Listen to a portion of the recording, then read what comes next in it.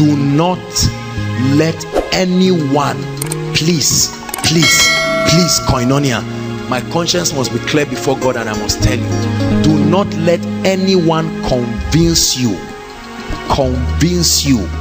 that a life of immorality, you can be able to patch your Christian experience and patch immorality. I'm saying it now. You must hear me in Jesus' name.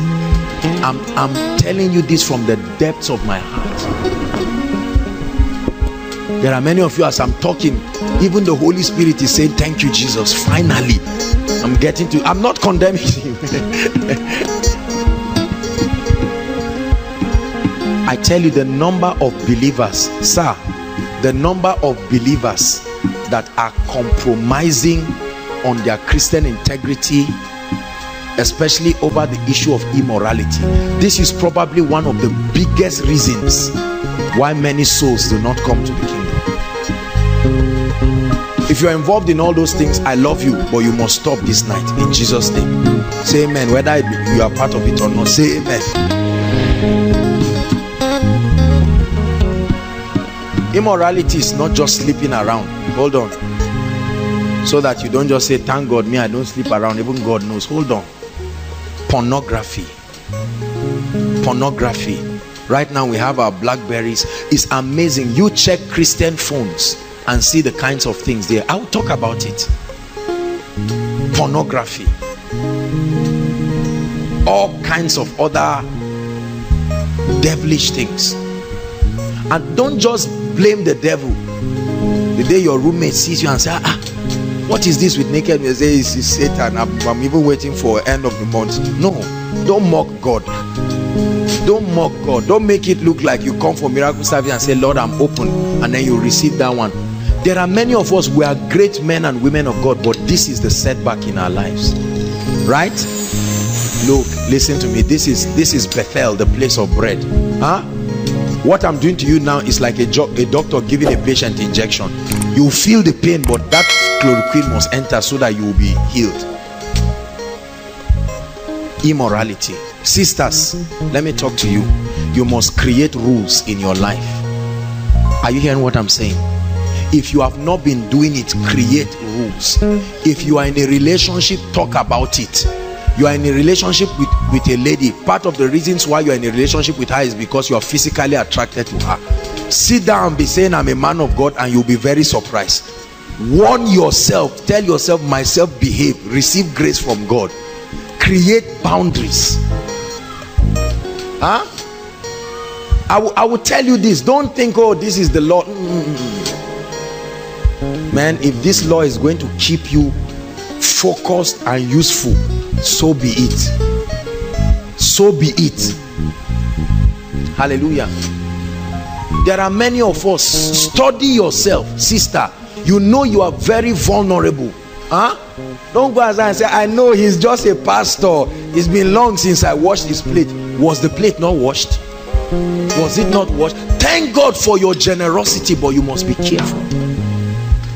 Anything you cannot do in the open is questionable. Are you getting what I'm saying?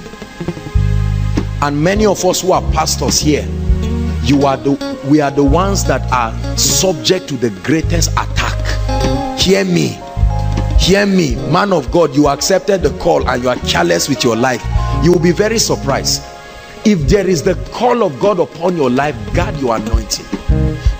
You see the way men embarrass themselves. You can fake healing. Deliverance is what will really show you whether you are all of that. You'll be casting out the demons. Demons are just laughing and saying all kinds of things. It should never be so. We are going to pray, because I know that there are people affected in these areas. Are you getting my point? And trust me, if you think you need help, please see me for counseling. I am more than willing to help you. We are a family. Don't say, I'm a man of God, I'm struggling with masturbation or struggling with immorality, and I think is an issue. There's nothing to be ashamed of. Are you hearing what I'm saying?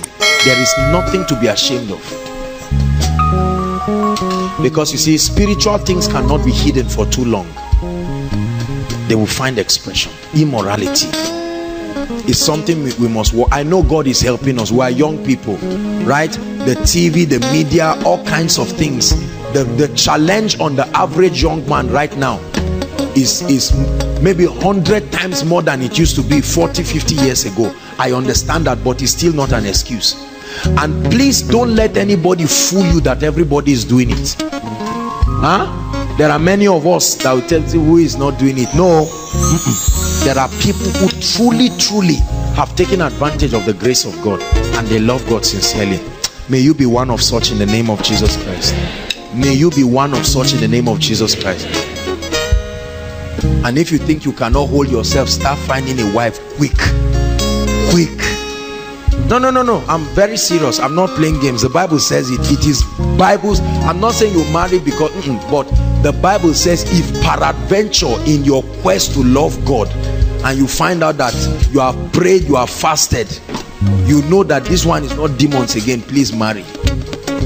I'm telling you this, marry. It is a biblical, say it doesn't change anything. Are you joking? Are you married to know whether it changes something or not? Just marry, obey the Bible. Don't start arguing with scriptures. Anger, immorality. You have pastor friends or groups, sit together and talk about this. Talk about this in love. Don't condemn people.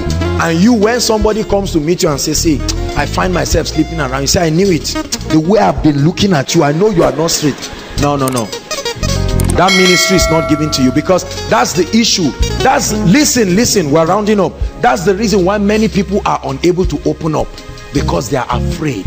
They don't trust us, men of God. They don't trust. Somebody comes and opens up and tells you, this is the challenge in my life. This is what I'm going through. They'll say, have you had? Forget everybody you see preaching on stage, or people are dying in silence. The other person say, what are you talking about? I say, I will gist you. Something happened. No. As a minister, you are a steward. Don't betray people's trust on you. Are you hearing what I'm saying? But please, I'm talking to you. This is an admonishment from the depths of my heart. You feel that there are issues compromising your Christian experience and you need help. By the grace of God, God has anointed us to be able to offer you help, and with Jesus' joy and with every open heart. It's a privilege. But don't sit down and die. You can fake it before men, but you see, it's a seed you are sowing. It's a seed you are sowing. We are going to pray. Just 2 prayer points. Rise up on your feet and we'll be done for tonight. Today's service was another dimension by the Holy Ghost. Hallelujah. Listen. Hallelujah. While we are taking the first prayer point, at the same time an altar call is going to be made. Please, everyone listen. This is a serious altar call. There are many of us tonight who are saying, Lord, please take my whole life. I'm surrendering everything to you. I'm tired of living life my own way. You may have even given your life to Christ before, but you know that you are not serious with God and you want to step up your Christian experience. God has shown you that he wants to use you. He's shown you that he wants to do mighty things, but you are saying, Lord, I've not truly surrendered everything. The moment we start praying, I like you to just come and go on your knees here. I would like to lead you to the Lord Jesus Christ. Young, old, whatever, please, you need to truly make up your heart and your mind to the Lord. Hallelujah. The moment we start praying, please, I'd like you to come up. We're out of time. Prayer point number 1. Prayer point number 1. You're going to say, Lord, put a passion for souls. Put a genuine passion for souls in my life, that beginning from tonight, I will begin to be serious about winning souls and making sure that people are established in the faith. Lift your voice and pray. While they are doing that, all those who need to come out, find your way to the front. God bless you. God bless you. God bless you as you're coming. The remaining, the rest of us, please keep praying. God bless you. All of you who are coming, just come and kneel down here before God. There are still people sitting down. The Lord is speaking to you. If you need to be out, don't wait for anybody. Find your way and come while the rest of us pray.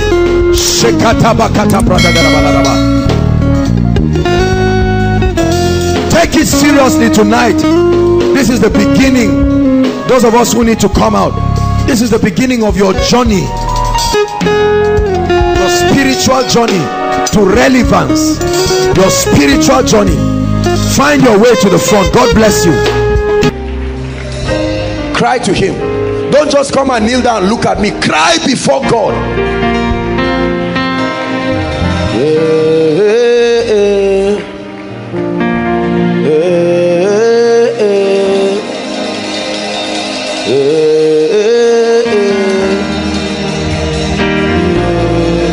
Young and old, rich and poor, apostle, I'm tired of this fight. Jesus must win it tonight. Make your way to the front.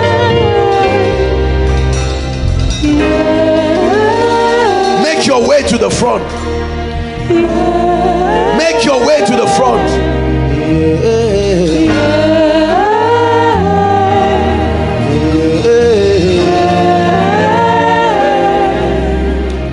There are people here saying, Apostle, I'm not even sure. I've been around the things of God. Maybe my father is a pastor, but I am not sure. There are others saying, I don't have the power to break free from my friends. Come and join them quickly. Join them, and God will grant you the power and the grace. You are here inside and outside. Quickly, 1 minute. Come and join them. Apostle, I need the help of God. These my friends, I love Jesus, but these bad friends, you are still sitting. The Spirit of God is speaking. Bad friends, they must live my life. I love Jesus, but I'm so connected to bad friends. Everything they tell me, I have to do it. I have so much complex. When I want to leave them, they threaten me with loneliness. Make your way here. I believe there are still people. The Spirit of God is speaking. Tonight is a very serious night. We want to produce results. Make your way to the front. Thank you, Jesus. All of you seated, stretch your hands in 1 minute to those who are here. Stretch your hands to them in 1 minute and pray. They are crying before God. There are some of you seated in the congregation and Jesus is speaking to you. Let me tell you one truth. If you belong to the category I'm talking about, I promise you the power of God will look for you even if you go home. I assure you, sleep you will not find, because God is looking for you. The word of God never leaves you the same.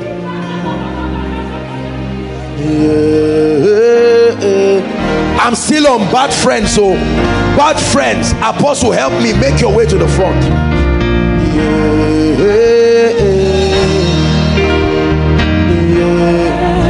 I don't need to go into details. You know exactly what bad friends are.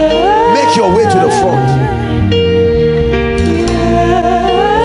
Hallelujah. Maybe let me use the opportunity. Our time is gone, but let me use the opportunity and add prayer for all kinds of addictions. Let's add addictions. No, if there's no space, they can join here. You are addicted and you need God to help you. Join them. Smoking, drinking, masturbation, lesbianism, homosex, whatever it is, join them.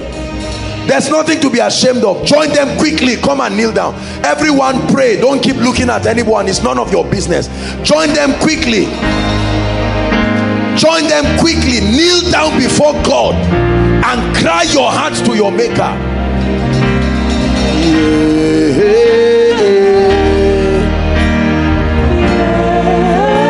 Apostle, I have tried and tried. It's not like I am bad. I've done my best. I've done everything I know to do.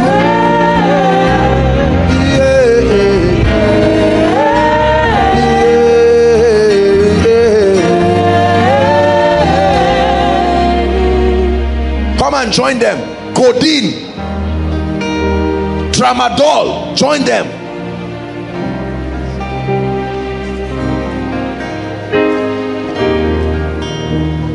Join them. This swallowing of strange drugs, join them.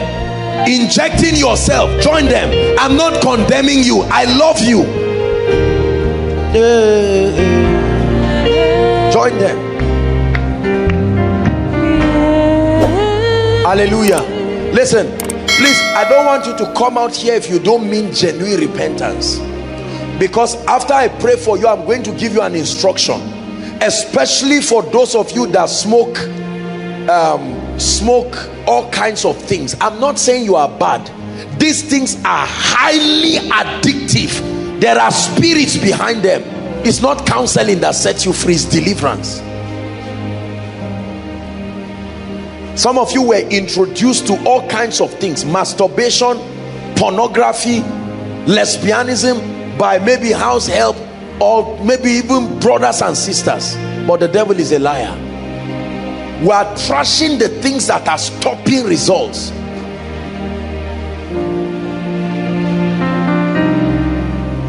Our time is gone, but this is a very special night. I believe God is helping people. There are our brothers and sisters that need help. Some of you even left cigarettes in your house, left all kinds of things. Now listen, I may not ask you to come out because there's no space here, but listen, let me be honest with you. If you are into drinking, you know what drinking is. I want you to repent. Don't ever say, where I come from we all drink.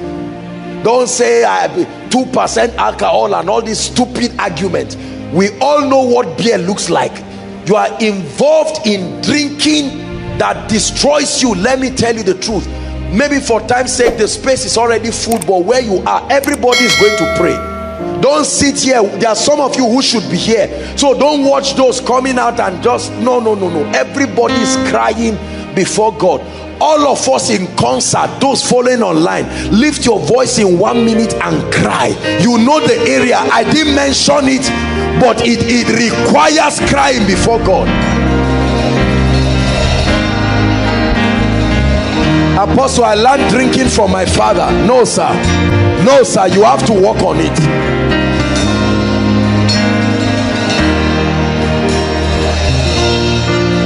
Everyone pray, not just those kneeling down. Everyone pray. Lord, there are relationships I must break. There are relationships I must end. There are calls I must make tonight. There are videos I must break into pieces tonight. There are videos in my phone I must delete forever tonight. Pray. There are sugar mommies and sugar daddies I must cast out tonight.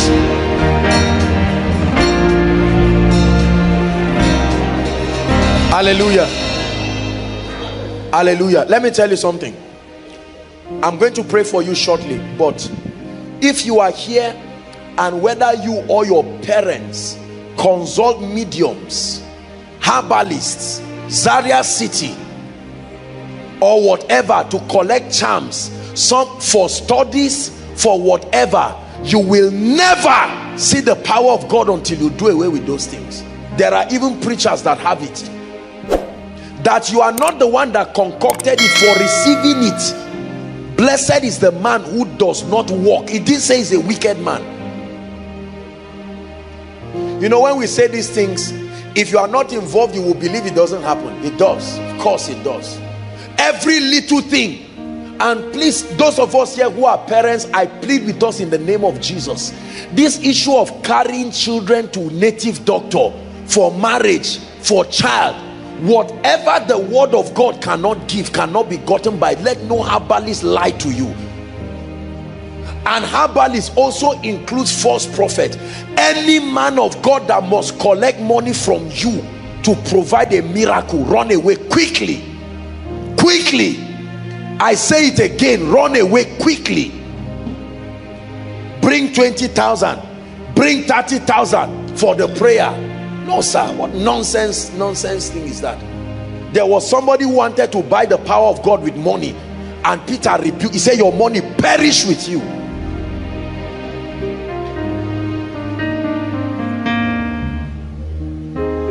Herbalist. Many of us, this is what confused our lives. You went to a herbalist, they made incisions on your body in the name of getting power or getting immunity. How about husbands and wives? 2 days to the wedding, they quietly smuggle the wife or the husband behind one tree and make all kinds of dirty things. There is always a legal access for Satan. Let's not play games. If these things are not dealt with, there is no miracle happening anywhere. Hallelujah. Those of us who are in front here, some of you have given your life to Christ. You are rededicating, breaking free. It doesn't matter what category. Listen, I love you and I honor you with all my heart. I don't know if I would have the courage to do this, but let me tell you, I'm proud of every one of you. When it's time to pray, some of you are crying. Don't recite, don't murmur, pray with all your heart, because the miracle working power of Jesus is here. Some of you, as you are praying, those demons that have tied you, that are crashing your life to nonsense, will jump out of you, I promise you, because there are spirits behind it. Take note as we pray, especially people. See, let me tell you, please listen. I know our time is gone. We have one more service and we're done. Just listen to me. I don't want to make you uncomfortable. I know that there are children here, but let me teach you something. You see, when a man and a man and a woman meet together, something very dangerous happens in the realm of the spirit. Do you know why God destroyed Sodom and Gomorrah? It was not just because they were sleeping with themselves. It's deeper than that. Are you hearing what I'm saying now? Yes. A man and a man, a woman and a woman. No, sir. You are altering your destiny in a way that you will not believe what I'm telling you. It takes the mercy of God. Don't just get up and shake yourself and say it's over. It's not over, sir. God destroyed Sodom and Gomorrah. There are gay rights being passed across nations now, and people celebrate. I know there are people listening from different parts of the world. I don't mean to violate the rights of any nation, but let me tell you one truth in scripture. Sodomy is a strange spirit, and marriage will not even cure it. Don't think when you are married now, no, it won't cure it, because it's a spirit. Say after me, those of you in front, those of you who smoke wee-wee, Indian hemp and the rest, as I pray this prayer of deliverance, please pray. And all those places where you go and collect, you must leave. All these riverside, all these streams where you meet as groups, you have to get out of it. Say, Lord Jesus. Say it again. Say, Lord Jesus, I believe in you. Some of you are not saying it. Say, I believe in you, that you are the Son of God. I believe you love me. I believe you died for my sin. Tonight, I receive you as my Lord and Savior. I confess that you are my Lord, you are my Savior. I receive eternal life into my spirit. From tonight, every destruction that has happened in my body, I command a miracle right now. Now I want to pray for you, those of you who, especially with addictions, smoking, drinking, these are the things that cause cancer. You need a miracle. You don't just need prayer of salvation, because you have destroyed your body already. Those of you who smoke all kinds of things, hot, weed, I won't condemn you, but those who sell it too, God is watching you, because you can't say I don't take it but I sell it. Lord Jesus, I stretch my hands right now to your people in the name of Jesus.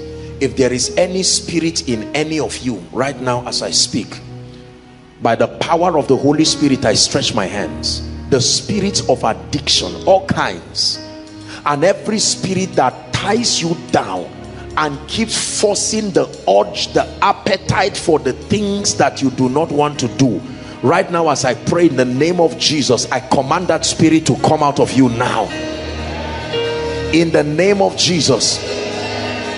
I put a spiritual barricade between you and any human agent that comes to sponsor this thing you are doing, whether it's drunkenness, whether it's whatever, I put a gulf between you, just like the rich man and Lazarus. May you never make contact again, in the name of Jesus. Any soul tie that is as a result of any kind of connection, I break it right now in the name of Jesus. Any part of your destiny that has suffered as a result of this, I release you right now. By the mercies of the God of heaven, I release you right now in the name of Jesus. I declare your sins forgiven. I declare that the devil will not use your past against you. I declare that you are a new creation in Christ.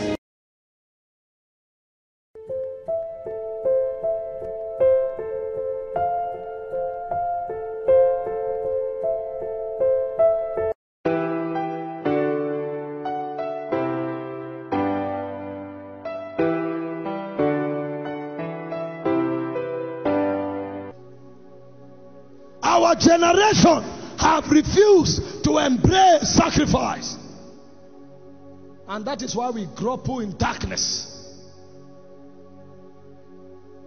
Our time of manifestation will be delayed so long as we hold those things that negate and resist the move of God. You may know all the scriptures, you may master all the doctrines, you may teach it eloquently, but you may not have any manifestation. Because God is not looking for preachers. God is looking for witnesses. There are many preachers, but there are few witnesses. When he sent them out, he didn't send them as preachers. He sent them as witnesses. He said, go into all the world and be witnesses unto me. Be witnesses unto me. And the way they demonstrated it was by sacrifice. When they were beaten, they didn't come back and lamented. They said they thanked God that they were worthy to be flogged for the name of the Lord. Meanwhile, we are a generation where people are looking for rhema and revelation. But every demand that God places, we can never manifest those demands. If you have come on this mountain and you have not dropped anything yet, it means you have not begun to travel. Don't be psyched. Don't be motivated. Men don't become by chance. Everything in the kingdom is an ordered reality. When a spirit begins to woo a man, the first thing he does is that he places demands on that man.